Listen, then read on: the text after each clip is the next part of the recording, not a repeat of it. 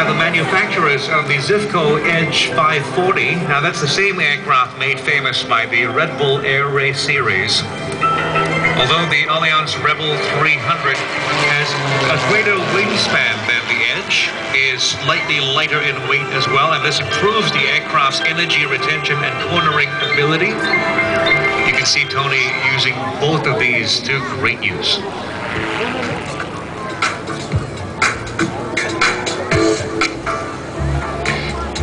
Of course, a lot of the stress is actually on the wings of this plane, which is amazingly designed to handle an ultimate load strength of 20 Gs.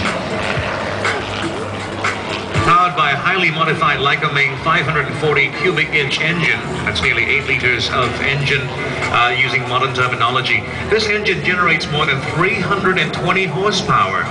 That's more than 240,000 watts.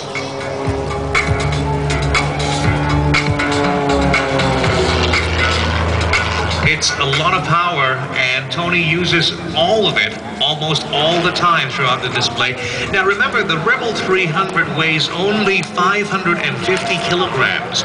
That is about half the weight, in fact less than most cars.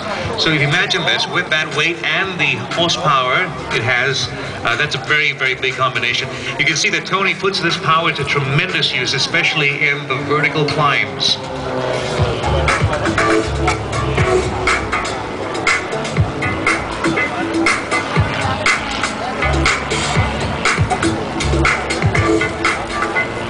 A lot of the moves that Tony is performing for you right now are moves that most pilots do not want to encounter in their regular flight.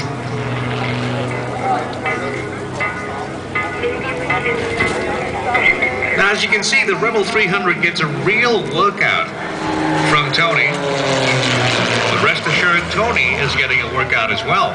He's been known to pull 10 G during this sequence, and also known to push to over negative 5 G.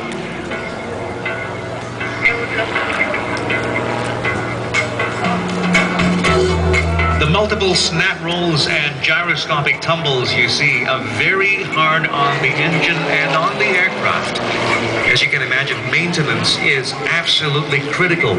Tony's life literally depends on it.